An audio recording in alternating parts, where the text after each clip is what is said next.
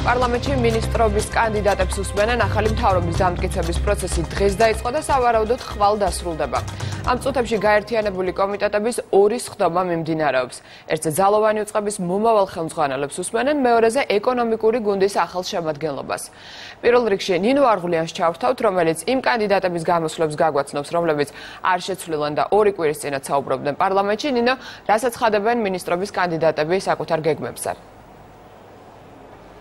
Თამთა შინაგან საქმეთა სამინისტრო შექმნის ყველა პირობას, რომ გამოწვევების ნაცვლად შესაძლებლობების ქვეყანაში ვიცხოვროთ. ამ სიტყვებით დაასრულა საკუთარი გამოსვლა შინაგან საქმეთა მინისტრობის კანდიდატმა გიორგი გახარიამ, რომელმაც საპარლამენტო ტრიბუნიდან ასევე ისაუბრა მთავარ გამოწვევებზე, რომელიც დღეს უწყების წინაშე დგას. ის ამბობს, რომ ერთ-ერთი გამოწვევა არის უწყებაში საგამოძიებო კომპონენტის გაძლიერება. გახარიას განცხადებით, ბოლო 15-20 წლის განმავლობაში უწყებაში ამ მიმართულებით არაფერი გაკეთებულა. მან ასევე ისაუბრა პოლიციელებისთვის ხელფასის გაზრდაზე, თქვა, რომ 13,200 პოლიციას ხელფასი გაეზარდა, თუმცა ეს არ არის საკმარისი და ამ მიმართულებით ცვლილებები კიდევ იქნება. გიორგი გახარიამდე კი დეპუტატების წინაშე წარს დგა თავდაცვის მინისტრობის კანდიდატი ლევანი ზორია, რომელმაც ნატოს სამიზეთს გაამახვილა ყურადღება და ასევე თავდაცვის უწყებაში განხორციელებულ და დაგეგმილ პროექტებზე ისაუბრა. სწორედ ამ წუთებში დეპუტატები უსმენენ იუსტიციის მინისტრობის კანდიდატს თეატრულუკიანს, რომელმაც საკუთარი გამოსვლა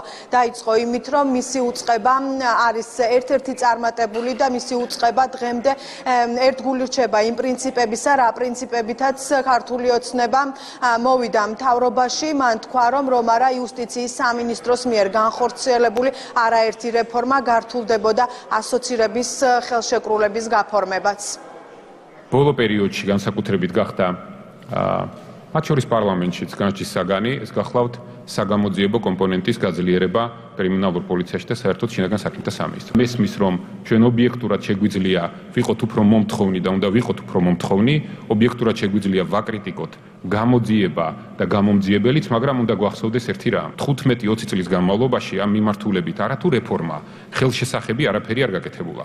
ამიტომ ჩვენ არ გვჭირდება რაღაც დიდი აღმოჩენების გაკეთება. მოგიხსენებათ, რომ პირველივე დღიდან ამ სამინისტროში მოსვლის ჩვენ ხაზგასმით ავღნიშნეთ, რომ გამოძიების კომპონენტის გაძლიერება იქნება ძირითადი მიმართულება ჩვენი რეფორმების და ეს არის ყველაზე საჭირო და ყველაზე აუცილებელი კომპონენტი ამ რეფორმირების.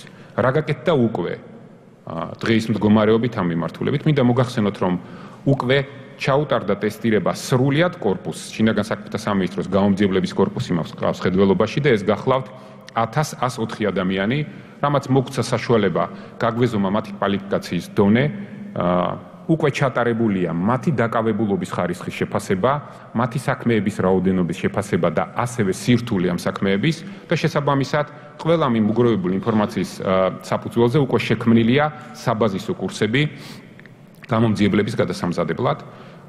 თითოეული ეს გამომძიებელი, რომელზეც უკვე მოგახსენეთ და ეს გახლავთ 1104 ადამიანი, გაივლის ამ შემოდგომიდან სექტემბრიდან გადამზადების კურსებს, რათა თვალნათლივ შევძლოთ, შევაფასოთ როგორც მათი კვალიფიკაცია, ასევე მათი პოტენციალი, რა დონეზე შეგვიძლია გავზარდოთ ამ ხალხის კვალიფიკაცია. მთავარი მოთხოვნის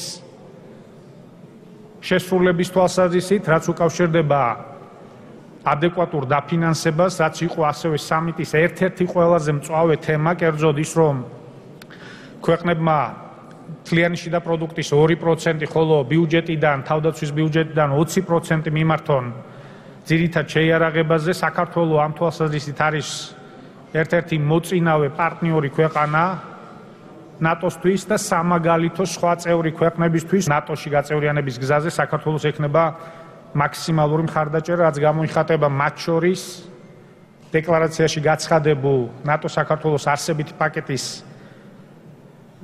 გაფართოების ინიციატივაზეც. კერძოდ საუბარია ახალი ინიციატივების შესახებ და თანამშრომლობის გააღრმავებაზე სხვადასხვა ახალი მიმართულებით, როგორიც არის კონტრმობილურობა, კიბერუსაფრთხოება, საუბარია ასევე უსაფრთხო კომუნიკაციების სისტემის მიმართულებით და რაც მთავარია, ერთობლივი წვრთნების ჩატარების დაგეგმვაზე, რომელიც მომავალ წელს გაიმართება უფრო ფართო მასშტაბით, ვიდრე 2016 წლის მიწურულს გაიმართა. ასე რომ ნატო საქართველოს წვრთნებით სამ დეკლარაციაში აღნიშნულია, რაც არის ერთ-ერთი მნიშვნელოვანი წინგადადგმული ნაბიჯი. ჩემთვის 2012 წლის 25 ოქტომბრიდან დღემდე იუსტიციის მინისტრის პოზიციაზე ყოფნა იყო ყოველდღიური ტვირთი და პასუხისმგებლობა. ეს ტვირთი და პასუხისმგებლობა არ არის მარტივი სატარებელი, მაგრამ მე ვფიქრობ და ამ ტრიბუნიდან ვაცხადებ, რომ ჩვენ, მე და იმ 6000-მდე იუსტიციელს, რომელიც ამ უწყებაში მუშაობს, ყველაფერი გაგვიკეთებია იმისთვის, რომ გვეერთგულა იმ ღირებულებებისთვის, რომლითაც ჩვენ ქართული ოცნების ხელისუფლება მოვედით სათავეში.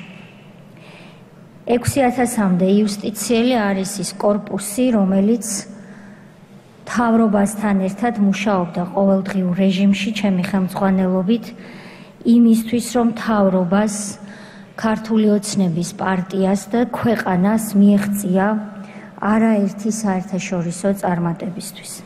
და ეს საერთაშორისო წარმატებები მიღწეული იყო სწორედ რეფორმების გზით. რომ არა იუსტიციის სამინისტროს ინიციატივით განხორციელებული მასშტაბური რეფორმები, რომელსაც მთავრობა და პარლამენტი ერთსულოვნად მხარს უჭერდით, რისთვისაც გიხდით კიდევ ერთხელ მადლობას ამ დარბაზში. ჩვენ ხელს ვერ მოვაწერდით 2014 წელს ევროკავშირთან ასოცირების შეთანხმებას, რადგან დიახ, მართლმსაჯულების რეფორმაში ჩვენ მიერ შემოთავაზებული და პარლამენტის მიერ მხარდაჭერილი რეფორმების 3 ტალღის განხორციელების გარეშე ჩვენ ვერ შევძლებდით დავახლოვებოდით ევროპულ სივრცეს, სადაც არის ჩვენი ქვეყნის ბუნებრივი ადგილი. 4 კომიტეტის გაერთიანებულ სხდომაზე რამდენიმე წუთში დაასრულებს თია წულუკიანის საკუთარ გამოსვლას, რის შემდეგაც უკვე დაიწყება ქეთევან ციხელაშვილის მოხსენება.